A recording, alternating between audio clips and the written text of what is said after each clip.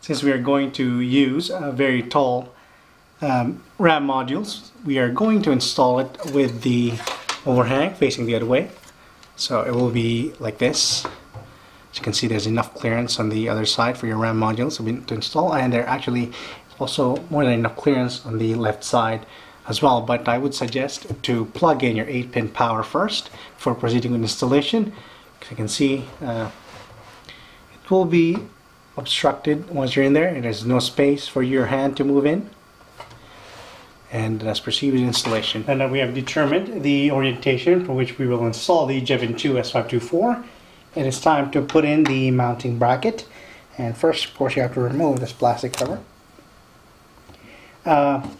If you notice that the AMD mounting plate can actually mount it in 4 directions, although the manual doesn't suggest the 4th position with the overhang over the north bridge.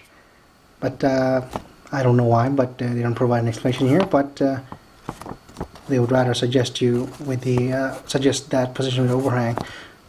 But we are actually going to install it with this option right here. So to do that, basically have the mounting plate left to right, like that. And make sure the holes are aligned. Take your screws and screw them in place. Now these screws are very tiny, like that. So it if you're clumsy like me, you might want to take good care you don't want to lose these tiny screws, and you would also suggest using a precision screwdriver like this one.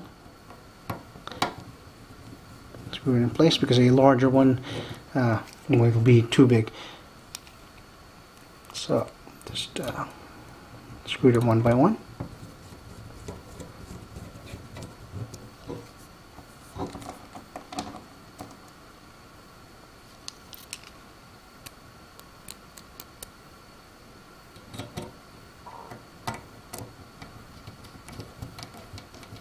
And let's find that one that I dropped.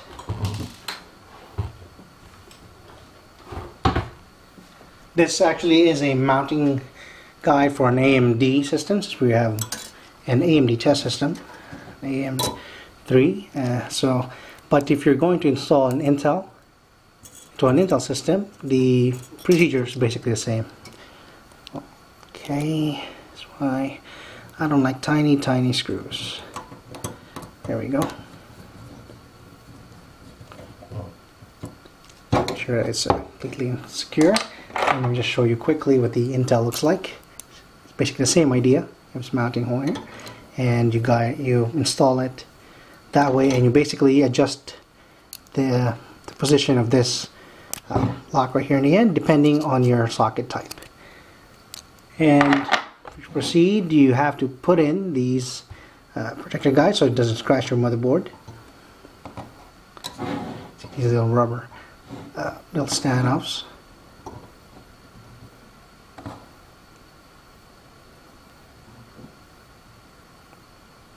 And now let's put it into our motherboard. Before we can proceed with installation, make sure to first apply a thermal grease onto the CPU. And Cooler Master actually provides a thermal grease inside an injection tube.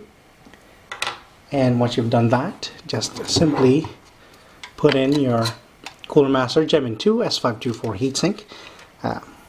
Put it in, of course, inside the mounting holes. With your hand holding the heatsink on the other side, take the back plate. Here we're going to use the AMD side, and just put it in place.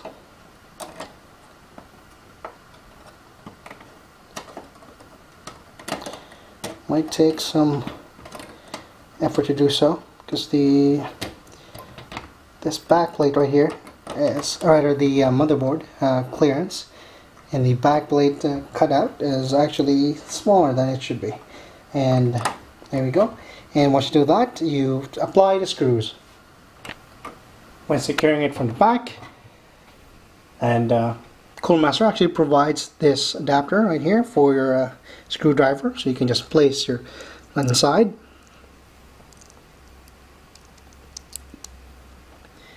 And then lock it into place. And use your screwdriver to secure it completely.